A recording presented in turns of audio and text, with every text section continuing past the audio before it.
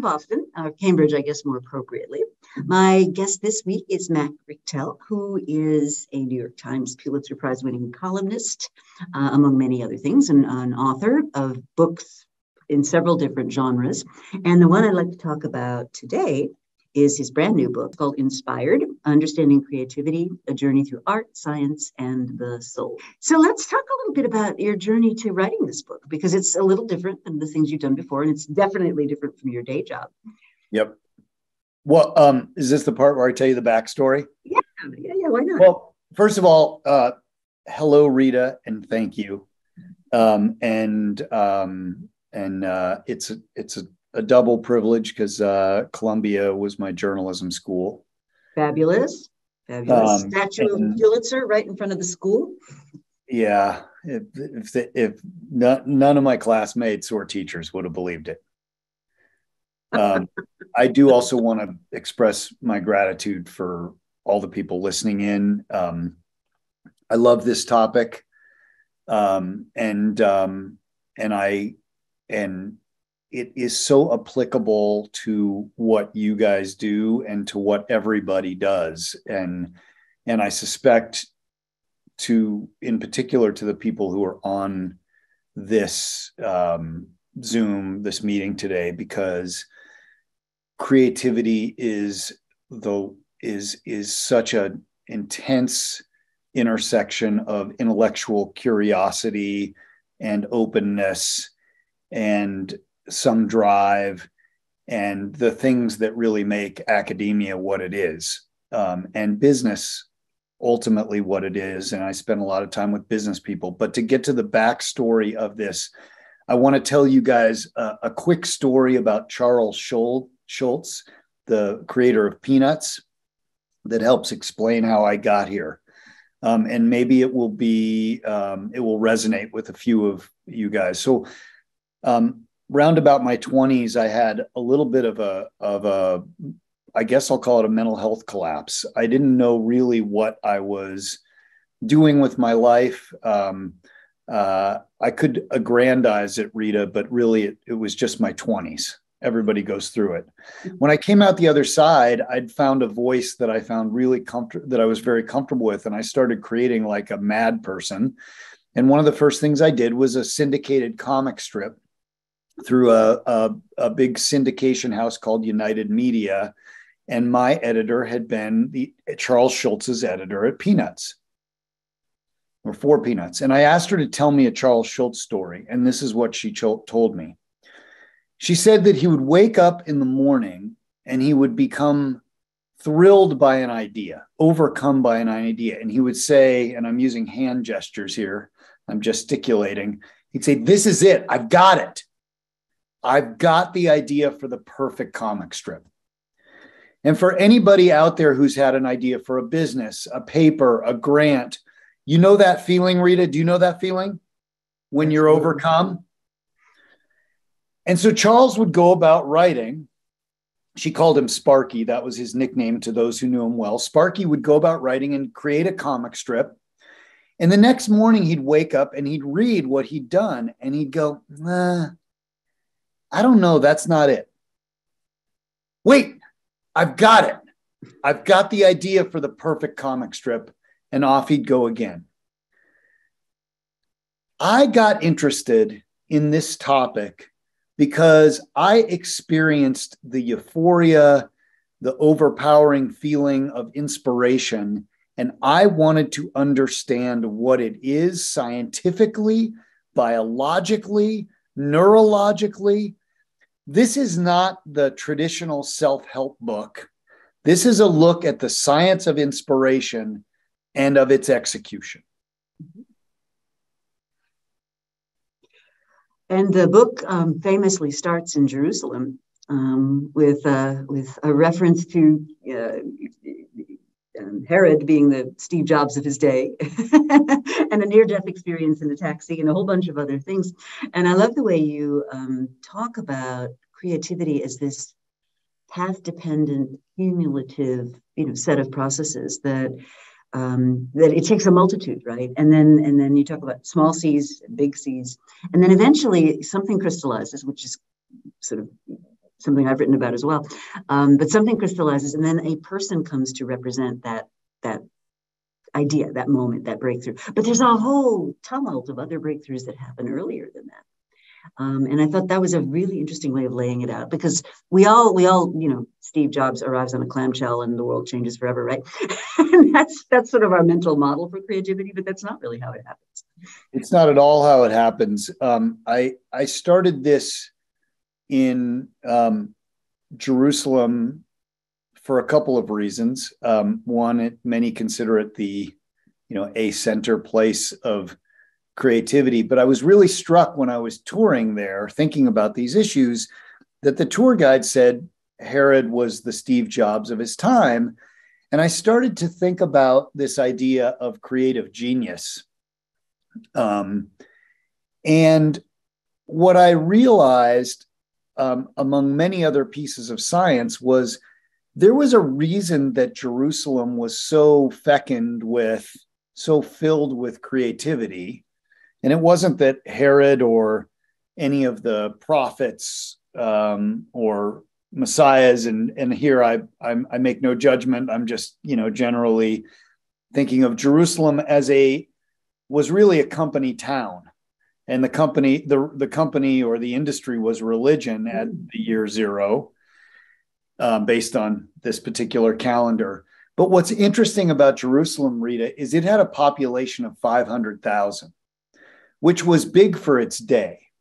And what the creativity research will show you is that there is a deep relationship between population level and creativity. And the places we associate with creativity, Silicon Valley, New York, Harlem, Paris at periods, Russia at periods, go down the list, were population centers.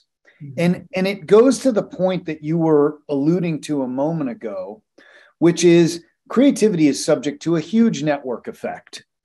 And when lots of people, and I don't think this is surprising to those listening, but it is also so that creativity is a product of a time-dependent network effect.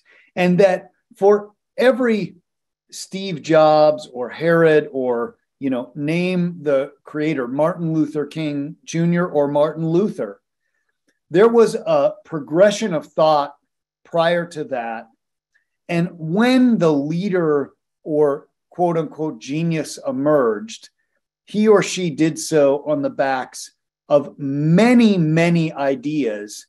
And only when the environment was ready for that idea did its expression matter. There's a very famous concept I guess it's in the persuasion field, called the Overton window. Yeah. Which you're probably familiar with, but the Overton window basically says, you take a range of views on any topic at all, but to say it's a policy topic, all the way from, guns should be banned and never exist on the planet anymore, ever, even in military situations, all the way through to guns should be, readily available in cereal boxes for young people. That somewhere between those two really extreme positions is this position that the bulk of people find palatable. And I think a lot of times what happens with some of the creative people that you point out in the book is they happen to just be in that sweet spot of that Overton window at the moment it kind of opens. I want to throw some biology in. I wrote this book against the backdrop of COVID. Mm-hmm. And I want to the point about the relationship between idea environment and environment, I would like to point out that COVID presented a fascinating opportunity for me and insight, because it is fairly a brilliant creation. Mm-hmm. And it tells us a lot about creativity. So what is creativity? Well, creativity is something novel that has an impact. The impact can be very modest.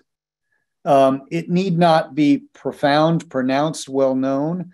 I will go so far as to say when you walk into the kitchen as a parent and you've got 3 ingredients in the fridge and hungry children, and you combine those ingredients in a way you were unfamiliar with or has never happened before, and suddenly honey mustard spicy, salty chicken happens and your kids eat it, you have created something. And that can go all the way up to the extreme end where a creation is very profound and has immunotherapy. James Allison, who won the Nobel, is a character in my book, and he's doing a wonder to create cancer. Bono, whose music from U2, is a character. There are billionaires in this book whose technologies made a major impact. Their work, like COVID, was a combination of a novel thought and the environment it fell into. And so let me use COVID as this example, because it tells us a bunch of things about creativity. And among them, it tells us that creativity is neither good nor bad. And that is something vital to recognize in this conversation. It is not moral or amoral. Its impact is in fact highly unpredictable. So look, COVID, we call it the novel coronavirus. It is novel in a bunch of different ways, but the way I like to think about it, it was novel for our immune system. Mm-hmm. It was close enough to what came before to catch on among human beings, but different enough to flummox and create some challenges for our immune system. And it happened to come at a time when we could travel widely, when a global economy allowed movement, allowed the exchange of biological information. And so the novelty of its biology combined with the environment that it happened to set in on caused this thing to become a mass market hit, if you will. I know that sounds funny, but it's really instructive as to the nuance. It was a very familiar virus to our bodies as a coronavirus, but it was very novel in that it challenged us in new ways. Mm-hmm. And it spread because of the nature of the modern world.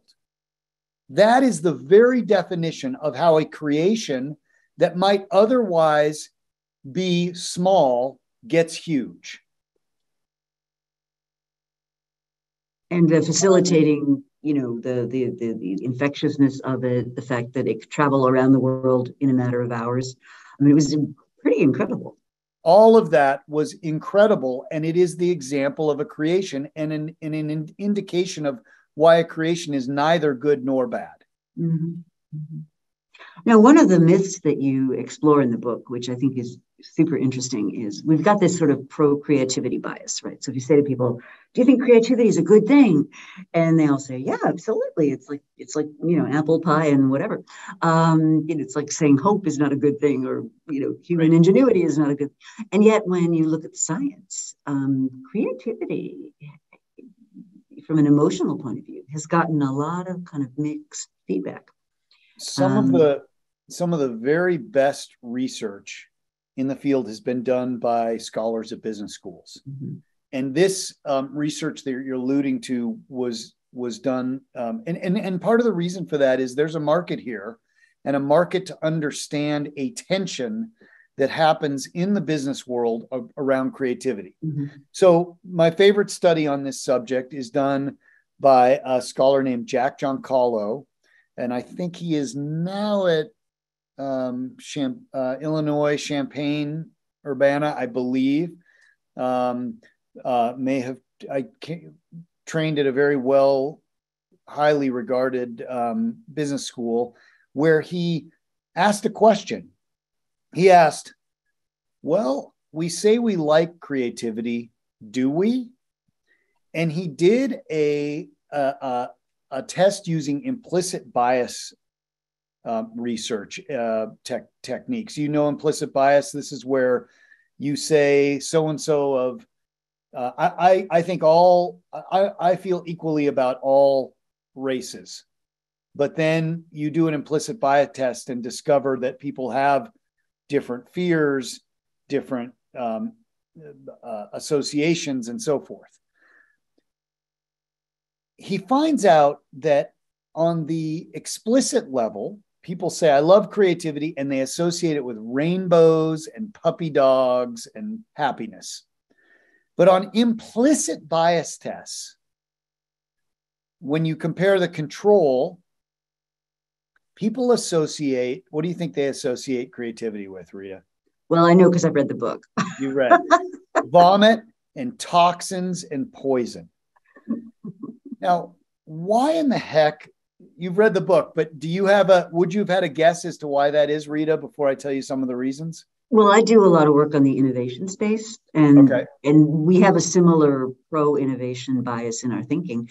But just as with your work on creativity, innovation can be destructive as well as productive. And years and years ago, there was this theme about waves of creative destruction, and so innovations make things obsolete. Innovations can be dangerous. Innovations can, suggest that all is not. And I'll go even farther, Rita. Innovation is death. Wow. if you are a gas-powered car company right now, you are staring down a law in 2035 in California that says you can't sell your car there anymore, new, if it is gas-powered. There's a million things to say of Elon Musk and the electric vehicle. And again, I make no judgment, but if you're a coal worker, you look at it differently than if you're starting a battery factory. But there's another piece that explains why we associate creativity with poisons and toxins. And it's not just the potential for obsolescence. It's the potential for failure. And any creative risk, if it is truly creative, I think it was Einstein who may have pointed this out. You can't know the outcome by definition. And so it is inherently risky. And it puts the creator and the people subject to the ultimate creation at enormous risk of either going down a road that won't work, or worse yet, Rita, of going down a road that will work, if you'll excuse my enthusiasm. So we face a real tension around creativity, and the business world probably faces it as much as anybody. And I've heard it said and done work now in the New York Times on this. Middle managers are in a pickle worse than just about anybody, because they need to keep things going at a certain pace, and they're being asked to create something new that puts at risk their revenue stream. Oh, yeah. So I'm working with a company right now that it's related to the construction industry. And every middle manager in that space is being incented and rewarded on, did you make the quarter? Did you make the year? They're not being asked to look 5 years out. And I'm saying things like, energy friendly materials, and thinking of homes as, sort of nodes in a grid, and like all these things, right, that are going to definitely completely overwhelm the construction business. And these guys are like, yeah, I'll get to it. Because how can they not? You got to put food on the table tonight, even if the menu's changing. Right. It doesn't give you a lot of time to retrofit the kitchen. It doesn't. I'm filled with worthless metaphors like that. Is that your journalistic streak coming out? It's poor man's creativity. So we've sort of got this struggle, right, around recognizing a creative idea. When is it good? How do we decide to do it? But you also talk about being overtaken by the idea. That it is so compelling, so inspiring that you can't not do it. And I think that's an interesting tension as well, because maybe that's a good segue into the neuroscience here. Yeah. Is that okay? So I tried to look at the neuroscience. I did look at the neuroscience, and broadly speaking, there are two parts of the brain involved in creativity.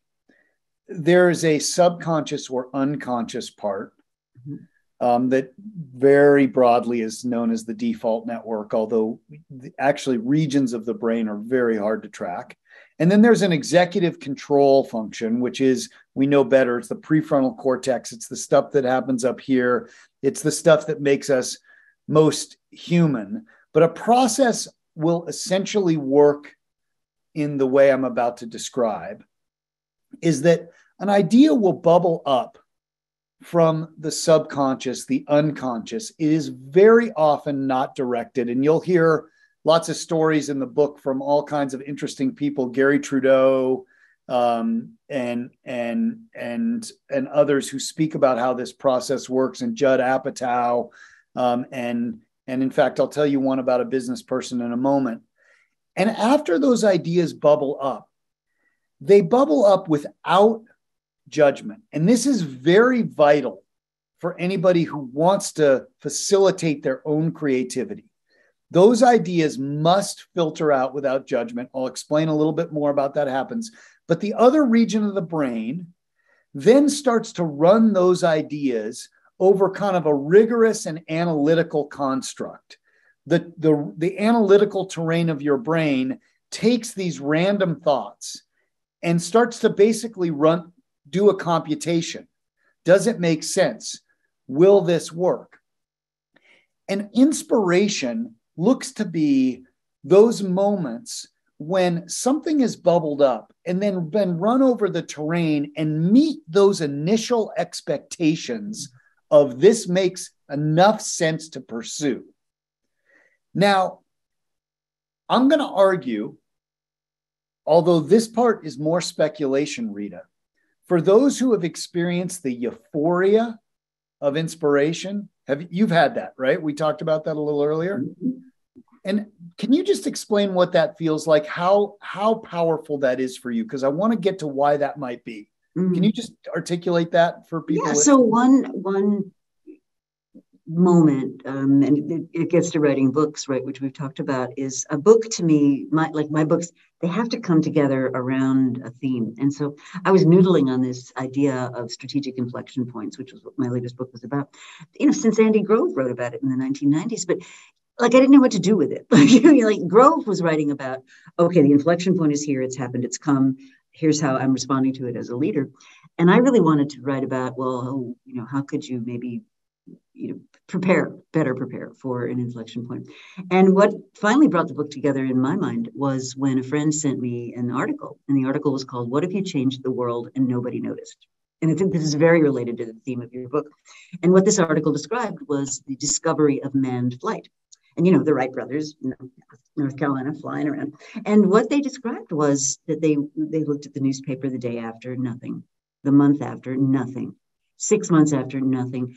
4 years. Wonderful example. Nothing, right? And so what fascinates me too is there were literally people in Kitty Hawk, North Carolina, staring up at the sky. The Wright brothers are flying around, and these people were dismissing it. They were saying, it's an optical illusion, it's a circus trick. I'm not going to allow myself to believe that, because the paradigm at the time was so settled on not seeing it. And so that's what led me to the actual aha about the book, which was Hemingway's old line, from The Sun Also Rises, when one character asks another, how did you go bankrupt? And the answer was, well, 2 ways, gradually and then suddenly. Okay. And that I really realized, and then the emotional aha was, I could write a book about that, because if it takes such a long time to actually materialize. I have a question for you. Yeah. Did you say I can write a book or I need to write a book? I probably needed to write that book. Okay. Yeah. This is my working hypothesis based on neuroscience that I've outlined in this book, is that we have been gifted through evolution with this feeling of inspiration that is so powerful that it overcomes the urge to do nothing. The urge to do nothing should be very powerful, because it is resource intensive to take a risk. It is not necessarily in your primal best interest to invest 2 years or a year or 9 months in creating something from whole cloth that someone may not read, or that may float around in the sky and people may not notice. Mm-hmm. And so what evolution has done in the course of inspiration is push us through the inertia of doing nothing. It is much easier to do nothing and very hard and very risky to do something. Mm-hmm. And so that feeling of for me, it's I must write a song, I must write a book, I must write an article, I must. It's not I should, it's nothing can stop me right now. Mm-hmm. My wife has an adage in our house: no creative projects until the dishes are done, because she knows that I may go for it. And I think that feeling that Charles Schulz experienced, that Sparky did with the Peanuts, and that some of us get to a greater or lesser extent, is a way that evolution pushes us through standing still. That's fascinating. And you make the point that creativity is it's a leap, right? You can't help yourself. It's a leap kind of forward. And then, one of the themes in the book that I found was interesting was that a lot of people talk themselves out of thinking that they can be creative. They don't allow that part of themselves to express themselves. And yet you make the argument that we all have that. We all have this, I think you call it the spice rack theory of creativity. We all have the ingredients with which to create something new. And yet many of us don't allow ourselves to do that. First of all, there's a question here from a gentleman named Frank, and I want to honor it. Oh, hi, Frank. And I'll use it as a segue to talk a little bit more about the answer is either. Frank asked this question: is a person more creative with themselves or with others, alone or with others? And the answer is both, but I want to tell you a story about Judd Apatow, the comedic director. For those who don't know, he's in Hollywood. He's one of our luminaries in comedy in Hollywood. And he told me this story about the writer's room, two different writer's rooms of two big shows. One was the Larry Sanders Show, at the risk of dating myself. That was on HBO back in the Stone Ages. And one was a more recent show called something, it's irrelevant. Here's what happened at the Larry Sanders Show. At the Larry Sanders Show, the comedic writers would be in a room, and their job was to come up with ideas for the show, and they would throw ideas out. And then the head writer so they were like the unconscious. Remember I talked earlier about the back of the brain, throwing ideas out, trying to be as non-judgmental as possible. And then the head writer would act as the prefrontal cortex and start running those ideas over the rugged analytical terrain. Would they work? And what happened was a problem. And the problem was that they were so worried that Gary Shandling had a particular way of seeing things that they got nervous throwing ideas out. And they wouldn't do such a good job. And the show began to get a little stale, and the writers got frightened. The collective unconscious didn't work as openly as it might have. Now, by contrast, a more recent show that Judd was a part of, it's a show about a comedian who sleeps on a bunch of couches in New York. It's been kind of a cult hit. And the head writer of that was the star of the show, and he would come in and lay himself bare, Rita. He would get up there and tell the most humiliating stories about himself, just prostrate himself in front of the writer's room. And they got very open. And the process worked very well because the unconscious was allowed to flow. That's an environment, Frank, where collectively, if permission is given, that you can be very creative. That's a big if. It's also a big if for the individual, Frank, because, and this goes to the question of why we don't allow ourselves to create. I'm going to use some science from our youth, if you'll permit. Mhm. And I want to say to Frank, who I can't see, thank you for letting me be long-winded. I am trying to take us somewhere. There's something called the fourth grade slump in creativity. Mm. And the fourth grade slump in the late 50s and early 60s of the last century, pioneering researchers looked at what happened to creativity among children and found that people had less creative fluidity after fourth grade. And they were like, what the heck's going on? What happens after that period is we start to internalize a lot of rule systems. They make sense. The first thing parents teach kids is no. Don't run across the street. Don't pick your nose and eat it. Don't put that in your mouth. Don't eat that off the floor. Don't lick the dog. We're doing that for good reason because we're trying to stay alive. But what happens to individuals is that they begin to say no to themselves before they say yes. So an individual, Frank, faces the same challenge as that writer's room. Will he or she or they give themselves enough permission to let the unconscious, let the ideas go enough to get to the level of the conscious? And I'm going to look again in the chat to just make sure that. We've got a lot of questions now. Okay. Can you tell me one? Sure. So the show is called Crashing. One of our Crashing. Thank you. There you go. Thank you, MD. Michael would like to know, there's a lot of debate in advertising and marketing about how creativity and technology or data can complement each other. And there's a fear that the data folks are killing the traditional big ideas approach to advertising. So any thoughts on that? Yeah, I do have thoughts. I mean, I think that I'm going to tell this story through some more science. Probably my favorite bit of science in the entire book, and I hope me giving this all away will not preclude you from supporting these ideas in your local writer by buying a copy. But this is some of my favorite science. I think it's scholars at the University of California at Santa Barbara looked at an amazing idea.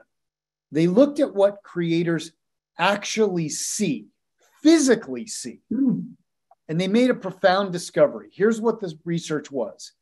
They tested people's creativity levels based on a bunch of standard measures, and then they ranked their study participants based on their creativity level.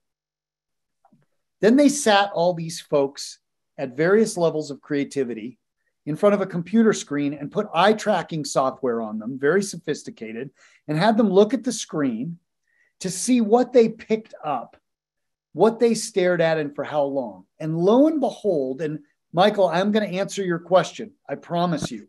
Lo and behold, the people who were more creative saw more things, looked at more areas, and spent more time looking at those areas. Here's the implication. People who are creative are less rigid and able to open up their minds to seeing more information. This argues for the use of data and inputs as a way to seed information, but it argues against letting the data limit your worldview such that you accept certain premises as essential or that you must meet. And that's the distinction I draw here. Inputs are great. Inputs that dictate a rigid view are anathema to creativity. And that's two truths that we must hold at the same time. Thank you for that great question, Michael, and I hope I answered it because I owed you for crashing. So Kathy wants to know, where is it? Are there things that can help turn off your inner judge so you don't kill good ideas before they get the space to grow? Yes. I want to tell you guys an example because I think in all this wonky talk that I sometimes do, I don't really get to what I mean by letting your brain open up. And I'm going to give you guys a very personal example. And I'm going to ask Rita an uncomfortable question. Oh, dear. Rita, this is my question. before you go to sleep, and this is by way of giving people an example of what I mean by unfettered, allowing yourself unfettered inspiration. And I can tell you guys this because I live this stuff. This is what I've been given, for better or worse, is a flow of ideas that I have given myself permission to observe, for good or ill. And before I get to the exercise, let me explain what I mean for good or ill. You know the book Lolita by Nabokov? That book is about a man having relations with a young girl. Okay, that is a heretical notion. That book is considered one of the best pieces of literature of all time. Somehow Nabokov allowed himself to hear an idea that was by many measures obscene and create something beautiful of it. So that's the level of lack of judgment I'm talking about. So here's my question for you, Rita, and I'm not talking about anything prurient. Before you go to bed at night, can you tell us where your mind wanders? Is there anything you fantasize about? Having a lot of money? What do you do in those moments before bed? Well, for me, I'm a very curious person, and I do a lot of reading and a lot of kind of reflecting on what I've read. So it sounds almost boring, but like my mind tends to wander on whatever the latest thing was that I read. So your book got to be on my bedstand for a few days. So it's something like that.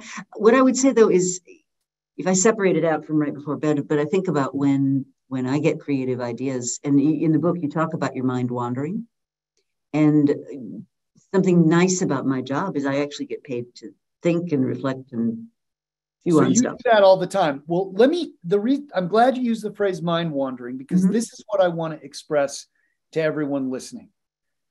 Mind wandering is a deeply non-judgmental activity. And the reason I bring up before bed is it's a very disarmed time for people. And I'm going to give you two examples of things that used to run through my mind before I went to bed. I had no idea why. When I was a kid, I would regularly go to bed and imagine that I was in a cabin in an isolated area, and I had a rifle, and I was trying to defend my little area from foes. Now, I lay myself bare here and explain this mind-wandering thing to let you know that as much as that sounds like nothing, that is also how books start. What happens next is you follow that idea to what you can make a story of that thing. But I never thought of myself as writing anything. I never thought of that as creative. That was just my mind wandering. Later on, I'm very happily married to my wonderful wife with my wonderful two kids. But in my 20s, or at some point, I remember letting my mind wander to meeting the woman in the bookstore. And it was an act of such lack of judgment to my ideas. That's the level at which mind wandering has to happen. It has to happen where you are so disarmed that you are not directing your thoughts. Is this a reinforcement of reading? Is there a goof mind wandering and a bad mind wandering? I don't think there's a bad mind wandering. In fact, that's expressly the point here. And it's why I brought up Nabokov. And listen, there's a great story I heard about Einstein from one of the scholars who studies the quote unquote great creators. And he goes to, he's looking for the unified field theory, and he goes to this colleague and he says, oh my God, I've got it. I've got the unified field theory. Although he probably didn't, this is probably more where his hair was, not his hands. And his colleague says, well, Albert, that's wonderful, but under that theory, the universe cannot exist. And The thing about bad mind wandering is it's indistinguishable from good mind wandering, and it's indistinguishable from moral and amoral. Bob Dylan, I write in the book, says, I don't know left or right. He'd been invited to speak to an early version of the NAACP, or the ACLU, like a precursor. And they thought he was going to say something really political. He says, I don't know about left or right. So there is no good or bad. Let's see, who can you help me with a question here? Sure. So Marjan wants to know, how do you go from an idea born out of creativity to actual innovation, something that nobody else did? Yeah. So look, this is where there's no substitute for two things. One is the actual test of how potent the inspiration is in you. And what I mean by that, and sorry, who asked the question? So I can. It was Manuel, I think. Hold on, let me look. It's Manuel, or I just want to direct this appropriately to whomever asked the question. One of the ways, Manuela. Hi, Manuela. One of the ways that this happens, well, broadly speaking, this happens through immense hard work, and I'm going to tell you a story about an entrepreneur in a second. But it happens in part by pressure testing how inspiring the idea is through the beginning of its execution. And what winds up happening as you start working through the execution of this thing is you determine by how hard you work whether that inspiration was potent enough to keep you going. And let me give you an example of what I mean by that. And Manuel, if I'm not answering your question, please come at me again. But it so happens that in San Francisco, my son, we're now in Colorado for a year, but prior to this in San Francisco, my son had a classmate whose father had in the, say, early mid 2000s, had one of these aha moments, these unconscious moments. He was going to get married and he thought he was too heavy. And he went to 24-Hour Fitness, and they gave him a calorie counter on a piece of paper and said, count your calories. And he was a techie, and he says, there's got to be a better way. I'm not going to write this down every day on a piece of paper. And this was pre-apps. These were the early web days, and he's got a day job. And he's like, I can count my calories digitally. I know I can do this. And to Manuela's question, he starts to execute and build this calorie counter. And every year he's building it more. And every year this inspiration is gnawing at him. And he puts it on the web, and then he gets some reinforcement. And a bunch of people are saying, hey, I lost weight, Michael. And then VCs start showing up. Long story short, he and his brother sell this to Under Armour along with their VCs for $500 million. Whoa. And this was a 10-year journey not to make money, but driven by the power of that idea. And it happened to work out. And you know what's so interesting as a coda to this? I spent a lot of time now with Mike chatting about he craves having an inspiration that strong again. He doesn't care about the money. He wants to feel that feeling again. And it happened through the hard work driven by the wind of inspiration in his sails. Okay. Love that. Let's see. So there's a story about an architect who works first with the younger people and then brings the more traditionally trained people in later on. So doesn't let that traditional training influence. It's Marjan has raised that to us. There's just a nice note here from Naveen or Navin, if I'm saying your name correctly. He's chosen tolerance. And I think that is when it comes to mind wandering. And I'll give you another way of thinking about that tolerance through some science. It's a very, very vital word.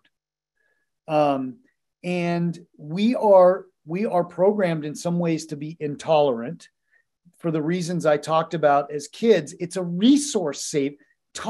Intolerance is a resource saving device. In fact, I make the point in the book that prejudice, wherever you see it, is not actually malice. It's a resource saving technique to try to generalize about a person, a group of people, a set of circumstances, so you save yourself the effort that you could direct at something else. If you really look at it scientifically, it's not malice. It's a very self-defeating resource-saving device, because the human condition is too varied to generalize for the most part. But it would be nice if you could write off somebody or something right away without thinking about it, because you're saving time. That's where that comes from. Tolerance is really good. Here's the study that will help, that really helped me understand it. There's a woman named Emma Sapala who studies creativity and some other things at a whole bunch of, I don't know how she's affiliated with so many Ivy League universities. I'm actually not allowed on multiple of the campuses. She and I both belong to a writers group where we talk about these kinds of things. It's called the Silicon Guild. Okay, the Silicon. So she's everywhere, and she's fantastic. And Emma was working with folks coming back from Iran and Afghanistan who had PTSD, and she was having them do breathing techniques, mindfulness techniques, and these are folks who had grown intolerant to very basic things like the sound of a door closing, because it reminded them of a bomb going off. And little by little, her research and others, and this is not so novel, but it would find that what would happen when you did mindfulness techniques is they found some pause between the sound of the car alarm going off and the impulse to dive under the table from fear that that might be a bomb. And I think that what you'll see in my book, through the science you'll see in my book, is you can draw a dotted line between the mindfulness techniques and the tolerance that allows more mind wandering. And it lets you interrupt that moment of judgment. And in my case now, I barely even get to the judgment. Sometimes I see it. I'll be like, wow, you just had a really immoral thought, or a thought you're not supposed to have, or whatever it is. And I'll actually let that judgment pass and even see it as a propellant to let myself go have those thoughts and let those ideas into my field of seeds from which creativity may grow. That's very cool. That's very cool. So Frank wants to know to what extent does social media and live chat like this one help us to develop ideas and creative thinking? Yeah, I mean, I think social media absolutely cuts both ways.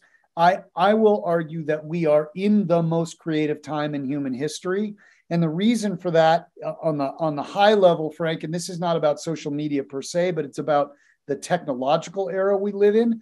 I started this conversation by saying there were population centers that became very potent for creativity. You can argue the world is one giant population center right now. And if you want an idea from Bangladesh to, I don't know why I can't remember any other names of any other places right now. But Chile. The number of patents has exploded from international collaborators. And that speaks to the value of the technology. Where it becomes a problem is when you have misinformation or noise, it causes inputs to become inauthentic. And when inputs are when we're talking about the mind wandering and the tolerance that I think, and I forgot his name, Naval or Navad mentioned, another way to use that language, Rita, is to use the word authenticity. Those are authentic ideas bubbling up rather than ideas that we've prescribed from the beginning. And similarly, when you have misinformation in the world, You're getting inauthentic inputs that make it very hard to have true, emotionally resonant responses or materials from which to borrow. Finally, Frank, I would add that when you get in a world where you feel you must conform, and social media can do that, it inhibits your ability to be tolerant of other ideas.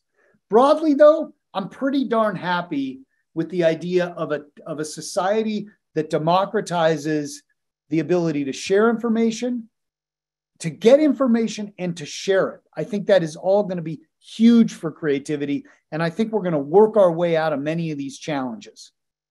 So one of the things you say in the book, as we sort of get toward the end of our conversation together, but you talk about don't give up your day job. And you use a couple of examples of people who you've argued are incredibly creative, incredibly authentic. There's a singer, for example, that you mentioned. But that to live on an unending flow of creative ideas is hard. It's really and hard. I'm going to answer that, but Frank just put in a question, so I make sure I answer his question. Okay. He asked, does that mean you should shut off the noise? The answer is full stop yes. You've got to give yourself space away from other people's sounds. And it doesn't mean you can't take in that information, but you must have periods where you get away from it. To go to the day job thing, look, creativity is not the same as wealth or fame. When I started this book, I was shooting baskets in front of my house with my son. And I said, I think Rita, you knows this story. And I said, hey, I may interview Bono for this book. And my son says, Bono, he was 12 or 11 at the time. He goes, is that a him or a her? He wasn't making a comment on gender. He was making a comment on the fact that Bono is no longer a part of the public consciousness. And that if you associate creativity with fame or fortune, you've missed what creativity is. And so I would say to people to give yourself the most creative latitude. Don't worry about it being your source of income. My creative world keeps changing. I've done children's books. I've done fiction. I've done nonfiction. I write a ton of music right now. The way I give myself permission to do music is knowing that when I go to open mic night or a small gig, I get $0 and it doesn't matter because I'm still paying the bills doing this other stuff. Mm-hmm. Make room for that in your life. Yeah, I was thinking of that yesterday morning, in fact. So here I am in Boston. I'm away from home. And I took a ride. And the young woman that picked me up, this is about, let's say it was 8 a.m. She said, oh, you're probably going to be my last ride of the day. And I said, oh, really? Because it was the beginning of the day. And she said, yeah. So she's an artist and she's in graduate school. And so she gets up at 5:30 in the morning and drives for one of the ride sharing services until 9. And she said 9 is her absolute cutoff. And that's paid the bills. And now she's going to go on with the study and the art and the creative process that gives her life a lot of meaning. And I thought that was such an interesting, okay, by 9 a.m., I know I paid my bills for that day. I thought that was fascinating. Rita, speaking of 9 a.m., I know we're nearing our end. So it's a perfect segue to this conclusion. The research shows that people who indulge in this creativity are happier. It is its own end. Mm-hmm. And it's more of that reasons for that are in the book. But I would say to people that creativity is its own lifestyle choice. And it's worth pursuing for that alone. That's brilliant. That is absolutely brilliant. So how do people learn more? I mean, you have your day job as this heavy duty journalist, but all these other creative things too. So what's the best place for people to kind of keep up with your work, follow you, learn more? Well, I'm personally terrible at social media because I'm usually doing something else, but mattrichtel.com has lots of stuff. And I am comfortable if you guys want to reach out to Rita, if you want to get in contact with me for some reason, Great. By all means. I'm currently writing a series of stories for the New York Times on adolescent mental health called The Inner Pandemic. Oh, wow. That's a big project and a book will come out of that. And I just want to finally end with my gratitude. It's just remarkable that anybody, I'm well aware that my wife does not want to hear me talk anymore. So if anybody wants to listen to me in any way, shape, or form, please accept my gratitude. That's brilliant. Well, thank you so much for joining. Have a great weekend, everybody, and we will see you in a couple of weeks at our next Fireside Chat. Thanks. Rita, thanks, everybody. Thank you. Bye. Bye.